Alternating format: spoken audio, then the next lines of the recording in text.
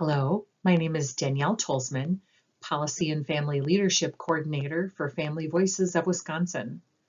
As you prepare for Advocacy for Change, it's important to understand the impact family involvement has had in making legislative policy, the policy process, and why this is the right time to connect with your legislator. A little about our organization. Family Voices of Wisconsin is our state's affiliate organization and serves as Wisconsin's HRSA-funded family-to-family health information center. Our work is focused on distributing easy-to-understand information for families and providers, family leadership involvement and support, and policy development initiatives. We are also part of a statewide network serving children and youth with special health care needs, supported by Wisconsin's Title V program. Parents have been advocating for their own families for a long time. It might be at the IEP table or at the medical clinic, maybe working with health professionals on a plan of care, but that advocacy is needed outside your front door too, out in the community. One of those places that needs your voice is as legislative policy is being developed. Here are some examples of how advocacy by self-advocates and families have made great strides in making things better. One example is the 1975 law that said that all children are guaranteed a free, appropriate public education. Before this time, children with disabilities were often not in public schools.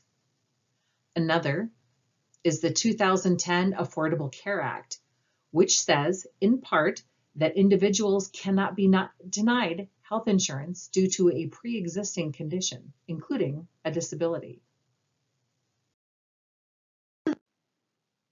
So why is this the right time for advocacy for change?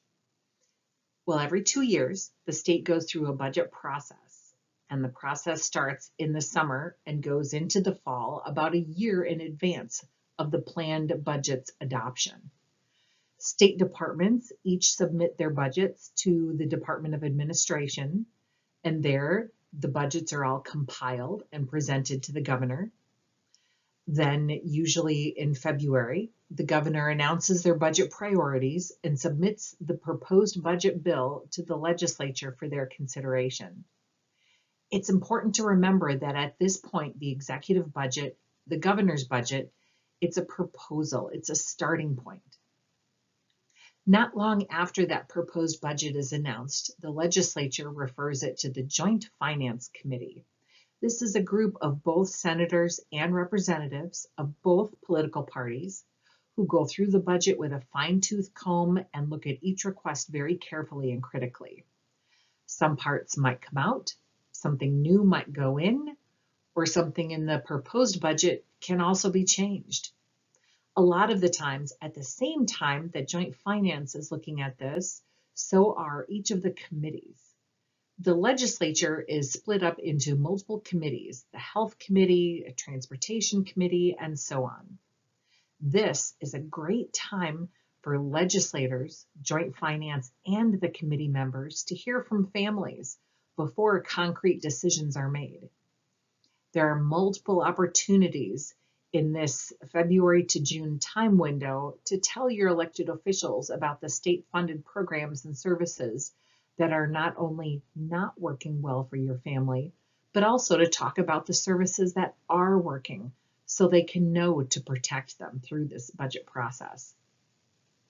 Participation in organized events like Advocacy for Change is a great way to do that. Not long after, the Joint Finance Committee will also be holding open public hearings to gather even more input and feedback. Here is just one of the reasons why it's so important for families to be in the hallways of the Capitol to be heard. The only way your legislator will know what's important to you and to your family is if you tell them. People who are paid to do this work are called lobbyists. Tens of millions of dollars are spent by them. But the voice your legislator really wants to hear from is yours. Here is a list of one year's top lobbying groups. These groups probably aren't talking about the things that are important to us, which is why your legislators really need to be informed and educated. And who better to do that than the families that lives these programs that they're funding every day?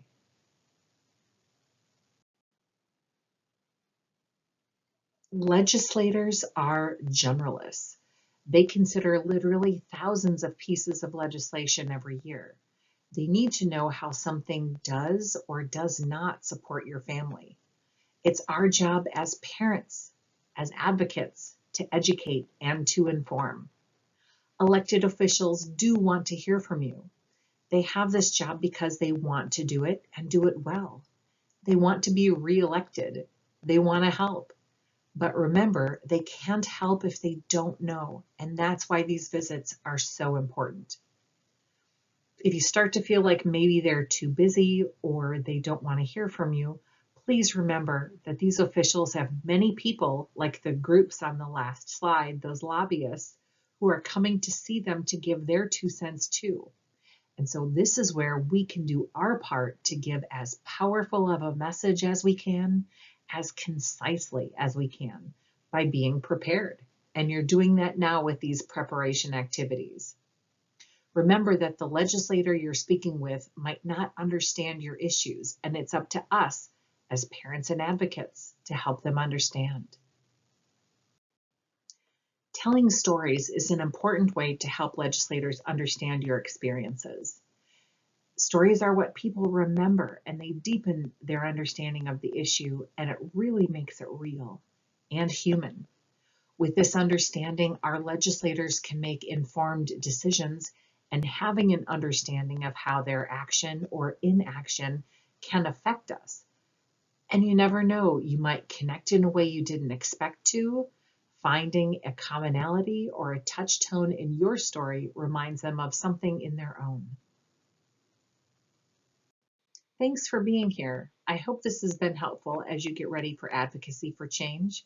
We look forward to seeing you soon.